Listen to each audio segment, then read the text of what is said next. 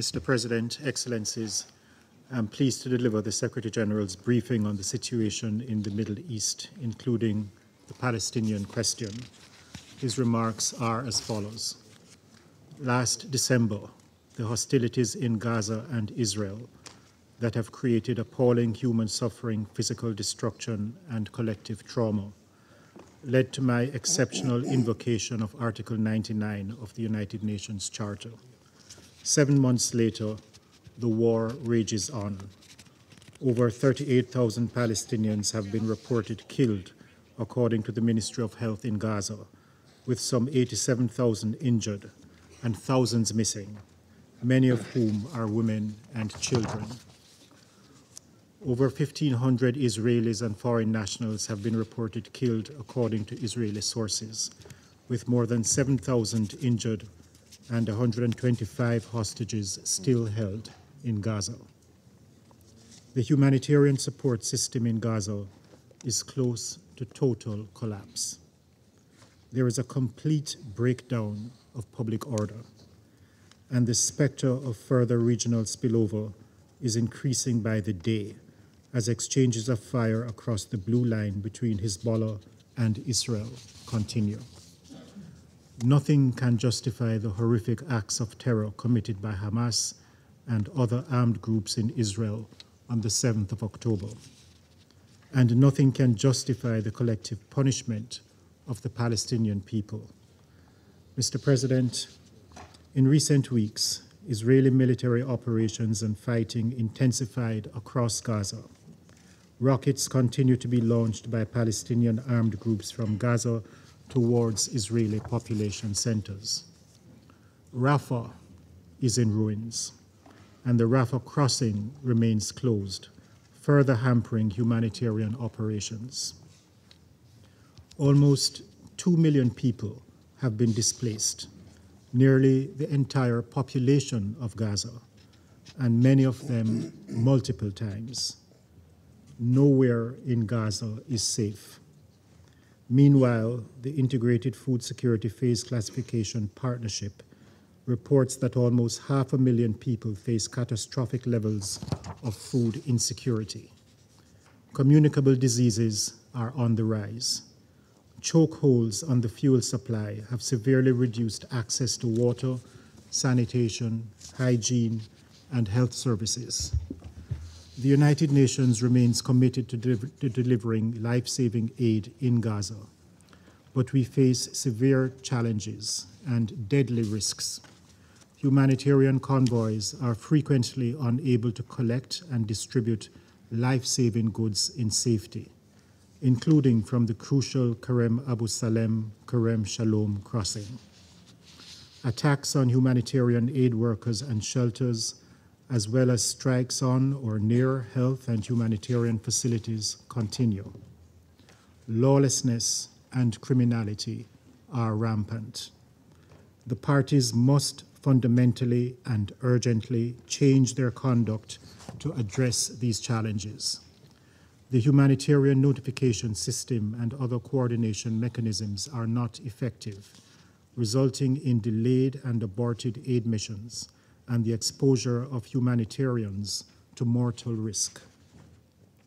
The UN still does not have the necessary security equipment in Gaza to manage the extreme risks that our personnel face. Despite ongoing dialogue with Israeli authorities and some improvements, much more is needed. The entry of humanitarian aid at scale and its delivery to all parts of Gaza are essential to the survival and well-being of civilians. We need consistent access through all crossing points and better access to those in need wherever they are. It is long past time for a safe, enabling environment for effective humanitarian operations in Gaza in line with international humanitarian law. Mr. President, as much of the world's attention is focused on Gaza, the occupied West Bank, including East Jerusalem, faces perilous conditions. High levels of violence persist, including by Israeli security forces, settlers, and Palestinian armed groups. Between the 7th of October 2023 and the 17th of July 2024, 557 Palestinians, including 138 children, were killed in the occupied West Bank, including East Jerusalem. The vast majority were killed in the context of Israeli security operations, including during subsequent exchanges with Palestinian armed groups. These include 540 killed by Israeli forces, 10 by Israel's settlers, and 7 where it remains unknown whether the perpetrators were Israeli forces or settlers. During the same period, 22 Israelis, including 9 members of Israeli forces, were killed by Palestinians in Israel and occupied West Bank, including East Jerusalem. Meanwhile, Israeli measures are undermining the Palestinian Authority, crippling the Palestinian economy, and driving instability.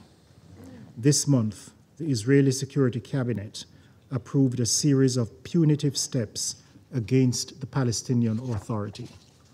The steps reportedly include the legalization, under Israeli law, of 5 Israeli outposts in the occupied West Bank, the advancement of thousands of settlement housing units, and demolitions in parts of Area B in the occupied West Bank.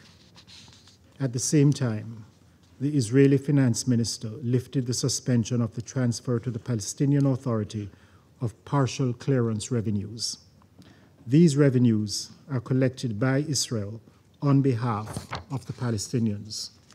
He also renewed for 4 months the letter of indemnity for Israeli correspondent banking with Palestinian banks.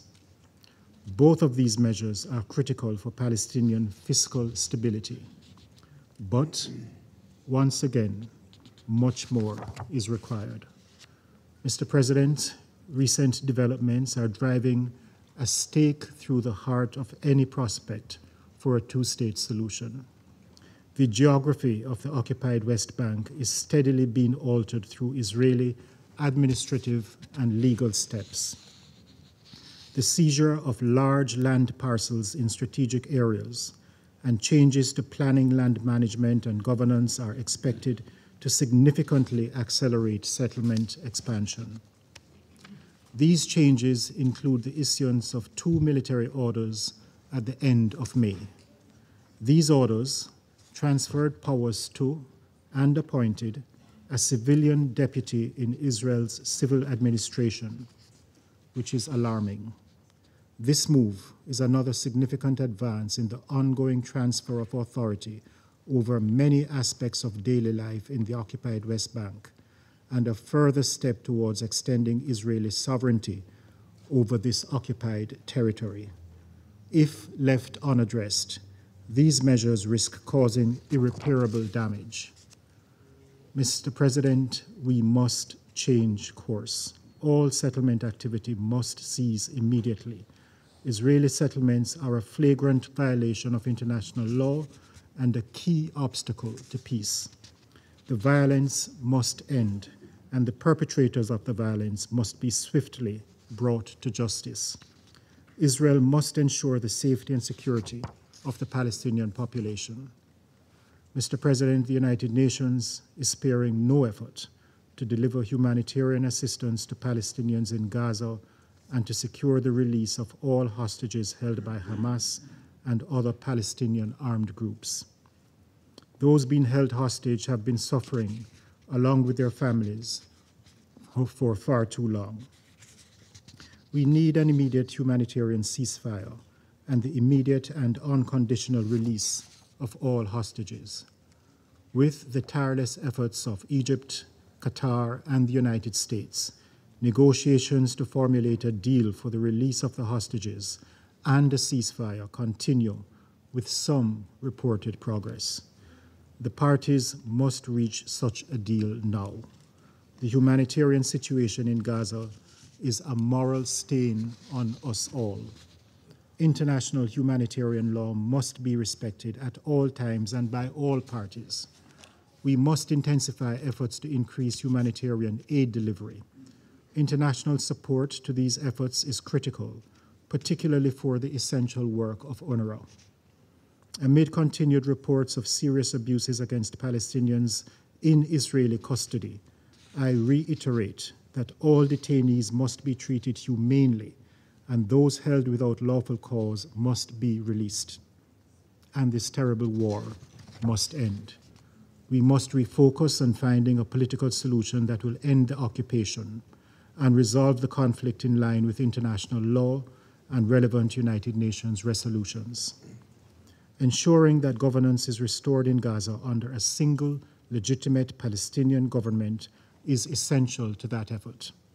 Support to the Palestinian Authority is critical. Its institutions must be strengthened so that it is prepared to govern and lead recovery and reconstruction efforts in Gaza. All those with influence must take the urgent steps needed to enable the parties to re-engage on the long-delayed political path towards ending the occupation and resolving the conflict.